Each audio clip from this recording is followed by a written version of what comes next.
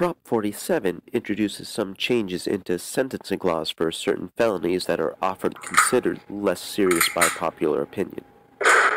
With the popularity of shows like Law and Order today, I imagine many of us understand the different prosecution categories that match particular crimes. At the lowest level are infractions, crimes like speeding, jaywalking, or running a red light, that typically don't involve trials or jail time, simply a fine or community service. At the next level are misdemeanors, things like petty theft or serious vandalism, which have the potential for a more serious punishment. The level above that is felony, which includes crimes like manslaughter, illegal possession of a firearm, or identity theft. Felonies can also be punished more severely if they are a serious felony, such as assault with a deadly weapon or taking a hostage, or if they are a violent felony, such as rape or murder. Felonies can also be both violent and serious. Beyond these categories, there are also crimes classified as wobblers that can be charged as either a misdemeanor or a felony.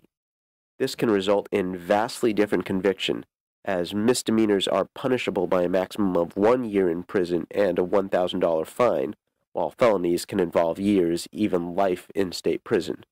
Examples of wobblers range from certain types of vandalism to illegal possession of a firearm to certain types of drug possession.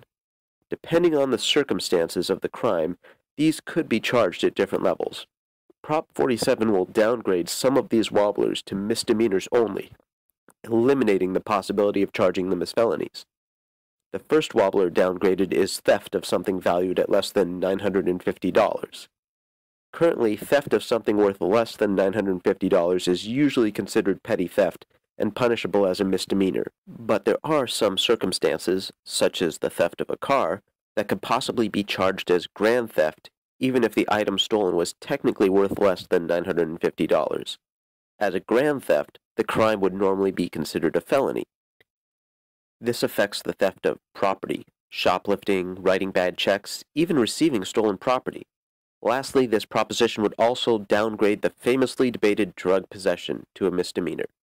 All of these crimes would now be considered solely misdemeanors and would no longer be punishable as felonies. I must note that this would not affect marijuana possession, as that already can only be charged at most as a misdemeanor. This change, however, would not apply to someone with a previous conviction of some other serious or violent felony, related or unrelated, or if they are a registered sex offender. In general, this is typically already the practice of district attorneys, as criminal history is usually the deciding factor when charging a wobbler crime, but this proposition would set that policy in stone. Since this proposition is downgrading sentencing laws, it will affect anyone who has previously been charged with these crimes as felonies, meaning there are thousands of convicted felons who will have to have their sentences reviewed and may possibly be released from their sentences early. Depending on the number of crimes they have committed, however, this decrease in sentence term may not be very significant. On top of that, there is a provision in the proposition that prevents resentencing in the case of criminals who, quote, pose an unreasonable risk of danger to public safety. And yes, for those of you wondering, that standard is just as vague and subjective in the proposition as it sounds when I say it. In terms of costs, it is likely that this proposition will save some costs for both state prisons and court time, as fewer crimes may be charged as felonies.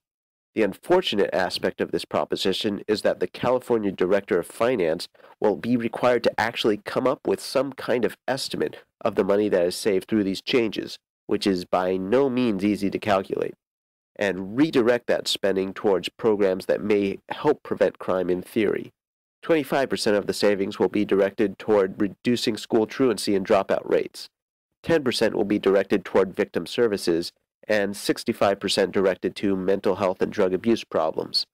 Thus, even if this proposition is successful, it will not save California any money, merely redirect it.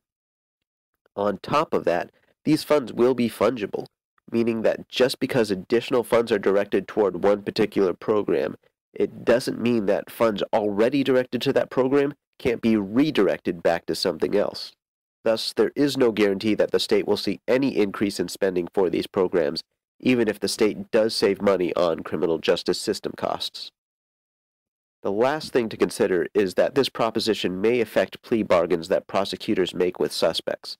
Often, a prosecutor can save the time of a trial by offering an incentive for the suspect to plead guilty, namely by offering to charge the suspect with a lesser crime. This bargaining only works if the prosecutor has sufficient range of penalties that can be imposed, and when that range is limited, less suspects may be willing to plead guilty, thus incurring additional trial expenses that otherwise wouldn't be incurred.